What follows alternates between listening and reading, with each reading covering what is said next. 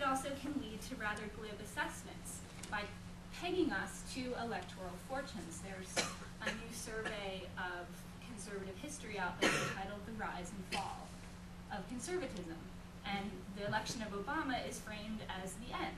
Well, conservatism is lost. And I think that's too maybe comforting, but I think it's good. And then I think there's another assumption when we focus just on the movement, is that conservatism becomes inherently reactionary or reactional. It becomes, in Samuel Huntington's description, a situational ideology. So it's pushing back against something. It has no essential nature, it has no fixed core, and I think there are obviously elements of conservatism that are reactionary or do push back against change. I think that's one way to look at conservatism. I'm also convinced there is an essential core of beliefs and ideas that are not simply reactionary, that in other words, you can't just put people in any context and say, well, now the people in Russia trying to conserve the gains of the Bolshevik Revolution, those are really conservatives. I think we start to dilute what we mean. So I think there is something essential that we should examine that maybe we don't examine when we get stuck in this more narrow definition. What would be some of these constituent elements of conservatism we'd want to pay attention to? Two, I think, are really interesting are defense of elitism and comfort with hierarchy. I think this is very constitutive of conservative thought in many different places. Neither of these mesh well with the American political tradition, right? We're a democracy. We've had trouble since a few decades after we were founded with making self-conscious arguments in favor of aristocracy or elite rule. So they go underground. And I think we're missing this really pivotal transition. Somewhere around the 50s, conservatives figure out how to be populist, how to engage popular rhetoric, how to either veil or maybe they actually let go of some of these long-standing ideas about elitism or hierarchy. I'm not sure. I haven't sat down and really struggled with it. It's something I wrestled with Rand, who both invokes sort of populist ideas of every person is worthy, and then extremely elitist ideas about the giants who really run the show.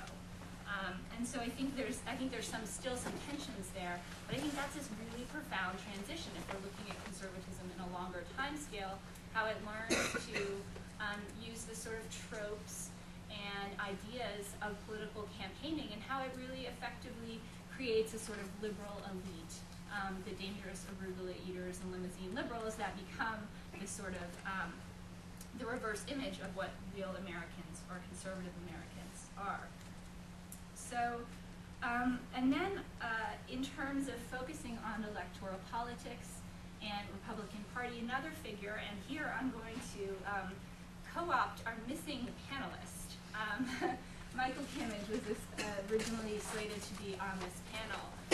He couldn't come for various personal reasons, and he's just published a book that sets Lionel Trilling and Whittaker Chambers in dialogue and really traces out many of the similarities of these two figures from their Columbia milieu to their reaction, their attraction to modernism, their reaction against it, and their joint movement to what he calls a conservative turn.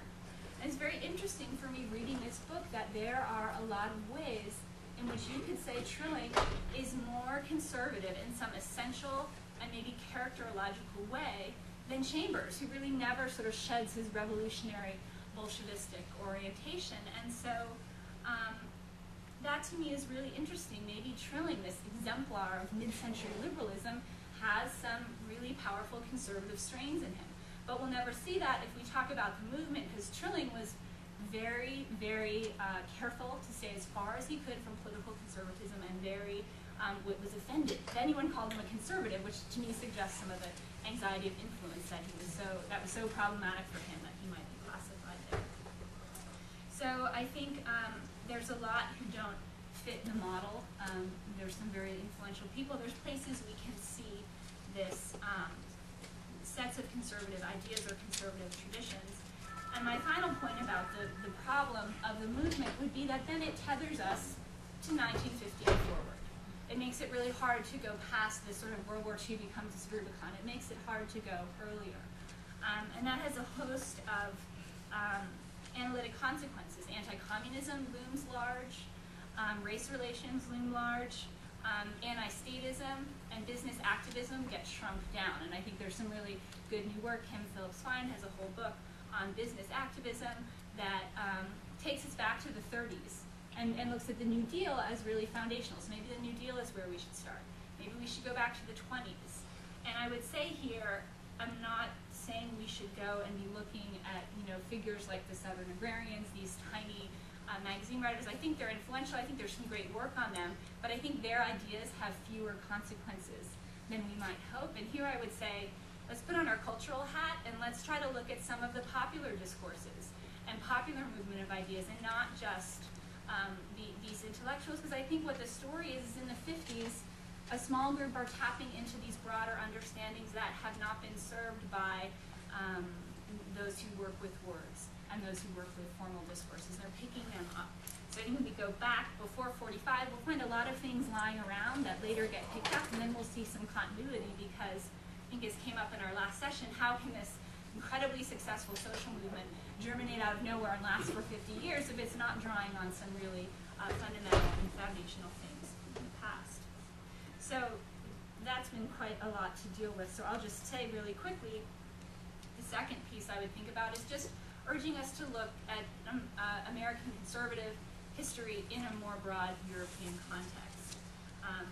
And again, not simply as a vector of influence. That was, again, one of my critiques of Nash. You have this sort of dormant, passive America, and then these fiery emigres from Europe come and teach us all how to, see what's really happening. I think there's a lot more, I think it goes both ways. I think there's a lot more here that gets triggered by Europe, and then Europe becomes the huge object lesson of where we might go if we're not careful. And I also think it would help our field to engage across national boundaries. I think there's a lot of interest in American conservatism in other countries. It's something that they're very curious about. They'd like to know more about it. And I think us beginning to explore the different connections will help us join in that conversation.